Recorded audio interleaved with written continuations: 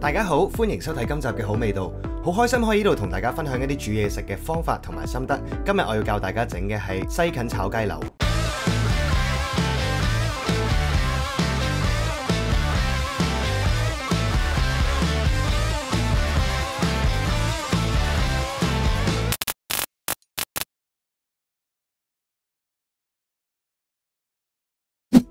好，咁我哋首先講下啲材料，有西芹、雞扒、腰果、生粉、米酒、胡椒粉、鹽、生抽同埋蠔油。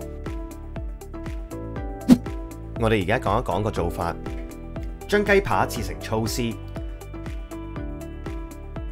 再加入生抽、砂糖、粟粉同埋油，醃最少30分鐘。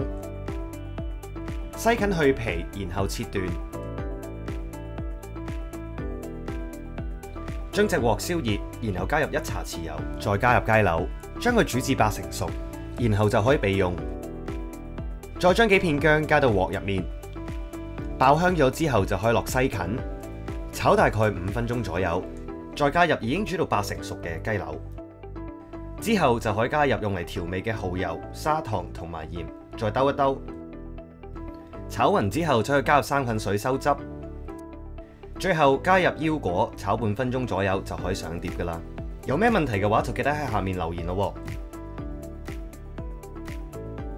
咁我哋而家再講一講啲材料嘅份量啦。大家可以暫停咗個屏幕，或者撳翻下面條 link 去翻我哋個 website 度。呢個 QR code 咧都可以去到嘅。